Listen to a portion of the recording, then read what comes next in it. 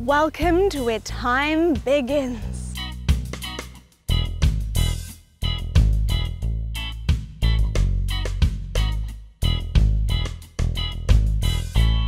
No, I haven't time traveled back through time. Although time traveling would be pretty cool. But I've come to the Greenwich Park, where the Greenwich Royal Observatory is. Now, do you remember back in the Rarotonga lesson where we talked a little bit about time zones? Well, we're going to go into that a bit further today.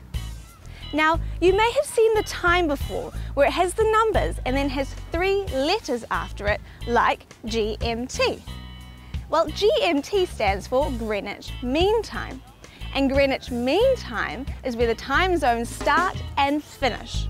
There is a line over there that is exactly where the time zones start and where they finish. For time zones to make sense, they need somewhere where they can start and somewhere where they can finish. The Earth is split into 24 different time zones, giving us the 24 hours in the day. Now, the first time zone starts here in Greenwich, and the last time zone ends here in Greenwich. This is important for us to know so we can know what the time is all around the world. Okay, let's talk about some different time zones.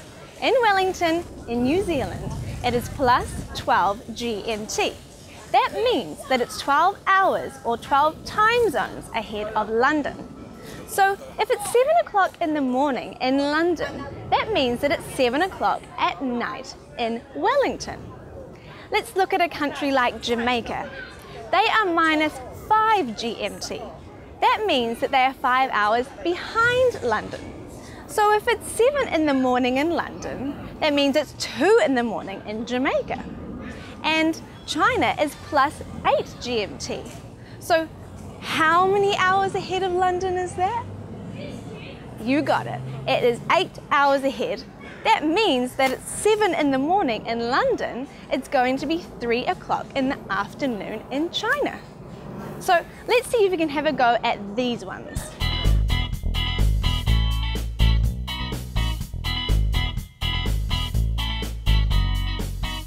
A few weeks ago, I was talking to my friend back in New Zealand. And because it was the middle of summer, we were talking about how light it was outside. It was 9 p.m. in London, but it still looked like it was the middle of the day. Now, because New Zealand's on the opposite side of the world, it was the middle of winter, and the sun was setting really early. And she said to me, "Can you explain to me why this happens?" So, I'll have a go. So, here is the Earth. You may think that it is straight up and down, but actually the Earth is on an angle, around a 23.4 degree angle to be exact. Your older brother or sister may think that the world revolves around them, but actually the Earth revolves around the Sun. It takes 365 days for the Earth to go around the Sun. As the Earth goes around the Sun, it is also spinning on its own axis. Now, the tilt is the most important part when talking about the seasons. Let's look at the Northern Hemisphere. When it's here, it is tilted towards the Sun. This is called summer. As the Earth moves around the Sun during the year, the tilt stays the same. That means that when it is over here, the Northern Hemisphere is now tilting away from the Sun, making it winter. The Southern Hemisphere is now tilting towards the Sun, making it summer. That is why the Northern and Southern Hemisphere have different seasons. As it comes back around to complete the year, it passes through a period where the hemisphere are tilted neither towards or away. This is autumn and spring. So this summer you get more daylight because you are tilted more towards the Sun, meaning that when you are tilted away from the Sun in winter, you get less sun hours. Okay, now we know that the seasons happen because of the way the Earth tilts. So in an Auckland summer's day, you get around 14 daylight hours. But in a London summer day, you get around 16 daylight hours. But why are there different amounts if they're both in summer? Well, The more daylight hours you get depends on how close you are to either the North or the South Pole. This is because in summer, one of the poles is tilted towards the sun. For the Northern Hemisphere, the North Pole gets lots of daylight hours in summer. The countries that are closer to the North Pole get longer daylight hours too, because they are close to the parts that are getting the most amount of sun.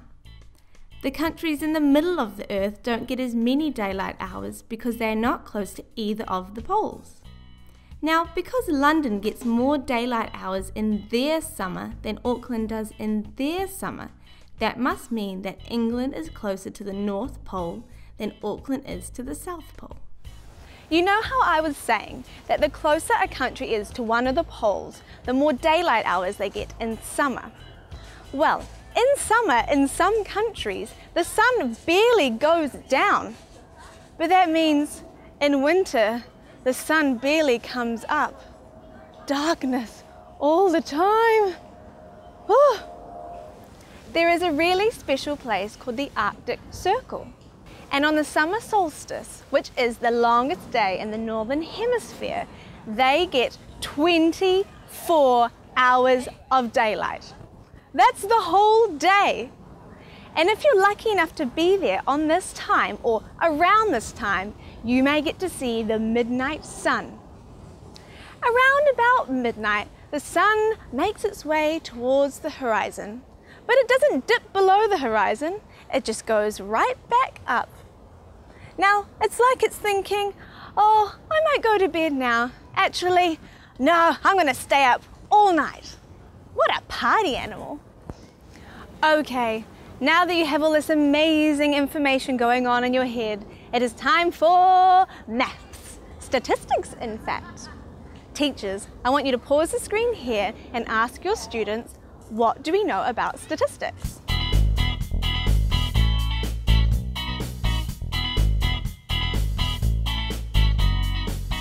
So, what do we know? We know that there's data. We know that you have to investigate and display that data. We know that you have to make statements about what you can see. And then we know that you have to end with a conclusion. Now teachers, on the resources for this week are all the things that you need, including the lesson plan. So, I'm going to leave you guys to do it now because I can't do it for you. Statistics is all about you guys investigating. So have fun. All right. While you guys go and do that, and remember to let me know how you go when you're finished, I'm going to try and get as much sun as possible. It's just become autumn here. The leaves are falling, the wind's getting chillier, and soon the sun is going to set at 4 p.m. Oh no! Bye guys.